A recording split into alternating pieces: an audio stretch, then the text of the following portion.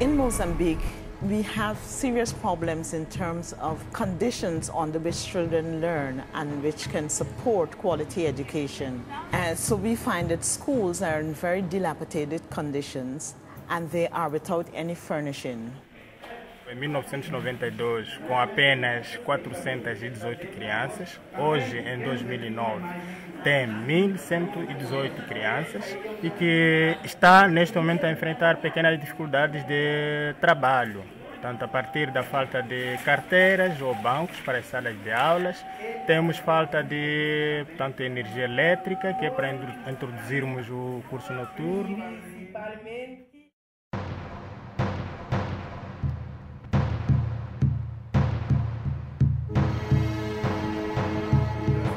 Through the CFS program, we are managing to rehabilitate and construct classrooms for children, as well as to provide them with school furniture, double desks for children, so that they can have furniture to sit on. And we're also providing school materials such as exercise books, pens, pencils, and school bags.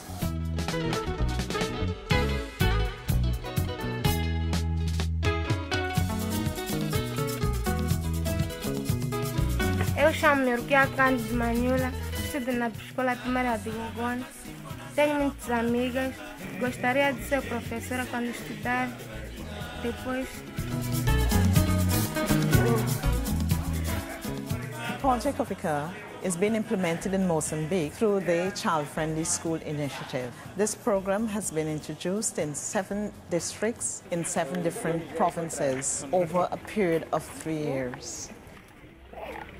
And the program itself is multi-sectorial in its approach, such as water and sanitation, school health program communication, which involves mobilization of the community. And the other area is the child protection, where we focus on orphans and vulnerable children, especially girls. The project involves, especially for the education component, the training of teachers in participatory methodologies, and the training of school directors.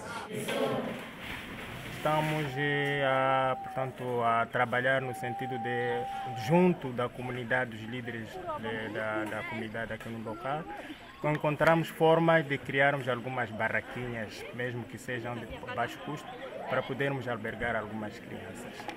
There is a serious problem with water and sanitation. The water facilities are either 3 kilometers away from the school compound, or there may be none in some cases. We are able to provide water systems for the schools using solar panels to generate power for the pumps to enable children to get water flowing through the taps. The good thing about this is that the community, through the school councils, are trained in terms of maintaining the facilities, providing funds for the sustainability of the facilities, and to provide the necessary security.